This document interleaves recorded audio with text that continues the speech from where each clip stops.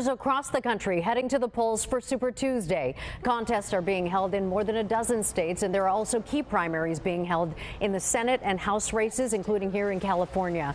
We have complete coverage this afternoon. We begin with our Elizabeth Alvarez at the Registrar of Voters, where San Diegans have been casting their ballots throughout the day.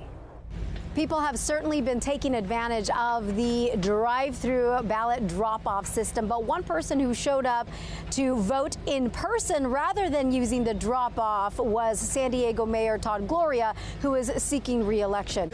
He was here this morning. He showed up with his family.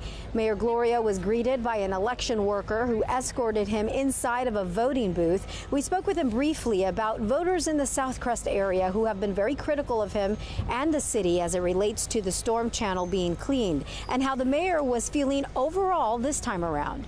Well, I'm concerned about their ability to recover. I mean, I've been down in those neighborhoods, I've knocked those doors, I've talked to those residents, I've looked at those business owners right in the eye.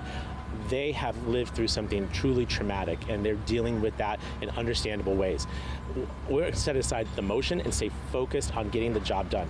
The trend lines are in the right direction. Crime is continuing to go down, but none of this is promised. All of this has to be sustained. It is 4 years, I don't know necessarily creates a trend.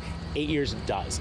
8 years of more housing production for working and middle class people will change the game in San Diego. There are a total of 5 people running for San Diego mayor. Some are more familiar names than others. Aside from the incumbent, there's Jane Glasson, a special education assistant, Genevieve Jones-Wright, a professor and attorney, Dan Schmikowski, a real estate professional, and Larry Turner, a San Diego police officer.